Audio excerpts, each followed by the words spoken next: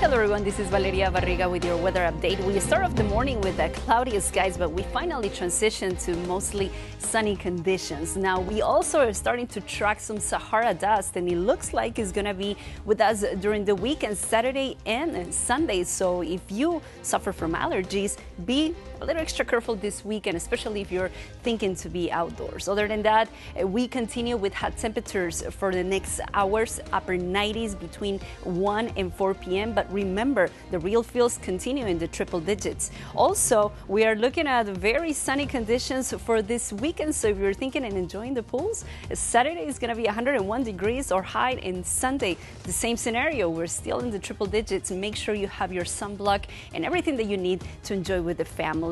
Next week, we continue looking at dry conditions and mostly sunny skies.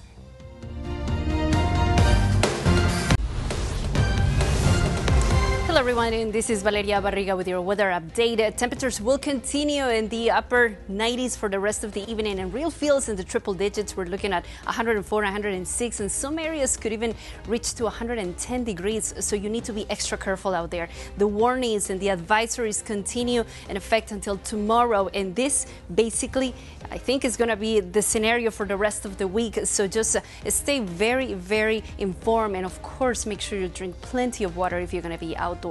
Also, we're looking at some gusty winds during the evening, and tonight we're looking at 20, 25 miles per hour. Humidity levels are going to start dropping, so we're looking at some fire conditions that it could be very dangerous for people who live, especially in the hill country and east of 535. The rest of the week, triple digits in sunny conditions, dry conditions for the weekend as well.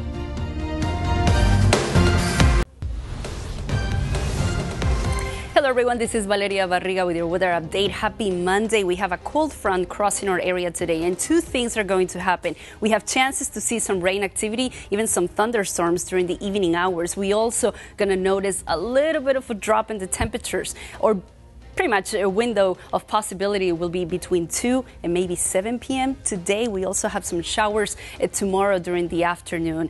Not a big event or a big concern, but we could be able to see maybe accumulations like an inch, maybe a quarter of an inch in some areas. And this is going to be especially at the hill country.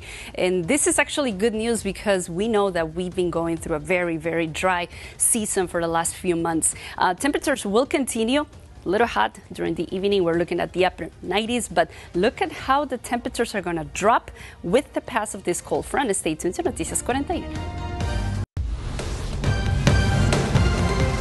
Hello everyone, this is Valeria Barriga. Happy Wednesday. Once again, we are expecting another hot day with temperatures that will be getting into the mid to upper 90s. Again, partly cloudy skies throughout the rest of the day. We are also expecting to see some gusty winds once again at the hill country, and this combined with the low humidity levels will create again this perfect scenario to see some fire conditions. So be a little extra careful if you live in this area. At the same time, temperatures will continue rising through the rest of the week. Today, our highs we're expecting in the mid to upper 90s at the Interstate 35, with partly cloudy skies throughout the rest of the afternoon hours. The rest of the week, we continue looking at pretty hot temperatures, so keep yourself hydrated because during the weekend, we're also expecting to see again those triple digits. Stay tuned to Noticias 41 for more weather updates.